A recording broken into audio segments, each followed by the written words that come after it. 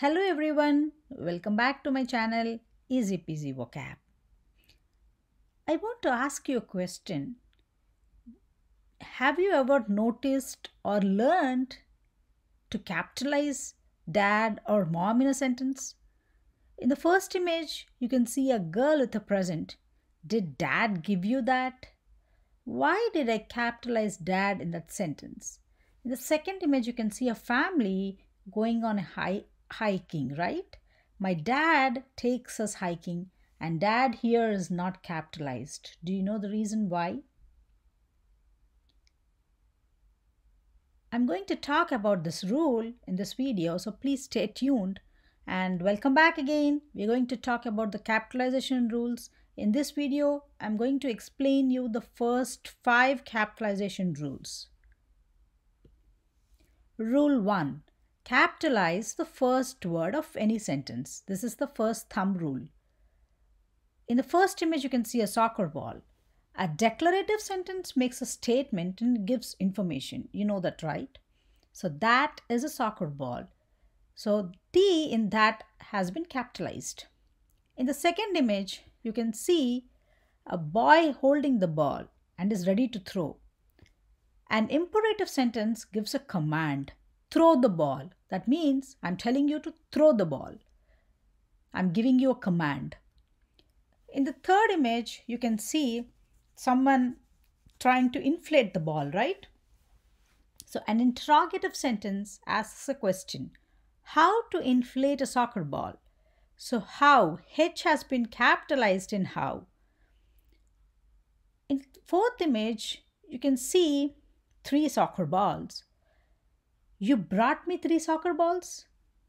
That is showing excitement. And Y in you has been capitalized. This is an exclamatory sentence which shows emotion or excitement. Rule 2. Capitalize a person's name and initials for names. In the first image, you can see a man and he says, "Hi, my name is Louis Pierre Smith." So L, P, and S have been capitalized in the sentence. If we take the initial instead of Pierre, if we take only P, P also has to be capitalized. Hi, my name is Louis P. Smith. L, P, and S have been capitalized. If you just take the initials also need to be capitalized. Hi, I am LPS. Do you notice that? In the second image, you can see a boy and his name is Louis H. Lafontaines. Is Louis H. Lafontaine's middle name Henry? Did you notice that we are capitalizing the person's name and initials as well? Rule 3.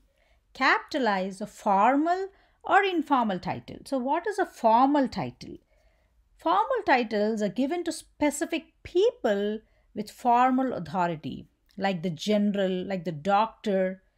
So it's given to specific government officials or people in military or royal family members or religious leaders and even doctors, lawyers, and certain other academic professionals. In the first image, you can see General James McConville. Here, you're capitalizing his entire name, right? In the second image, you can see a doctor, Dr. Mitchell Smith. Informal titles. When you say Aunt Sally, you're referring to a particular person, right? Aunt Sally. So that has to be capitalized. And the last image, you can see an old lady. She's grandmother Helen. And we have capitalized G in grandmother and H in Helen. So capitalize a formal or informal title. Rule 4. Capitalize a title that is alone if a person's name can be inserted as a substitute. In the first image, you can see a girl taking money from her mom. I asked mom some money. Why did we capitalize M in mom? Remember, if you can insert a name in place or as a substitute to mom, and if the sentence makes sense, then mom or dad will be capitalized in that sentence. Now I'm going to replace Reena with mom, and let's check. I asked Reena some money, and that makes sense, right? So here mom has been capitalized. But in the second image, you can see a family. My grandmother and dad took us to a movie. Now let's try to insert names in place of grandmother and dad. My Sue and Tim took us to the movie. Does that make sense? No, right? You cannot say my Sue, right? So here grandmother and dad are not capitalized. If you remember, in the first slide, we talked about capitalizing dad in the first sentence. Did dad give you that? Now let's replace dad with Jim. Did Jim give you that? And that makes sense. That is the reason we have capitalized dad in that sentence. In the second sentence, my dad takes us hiking.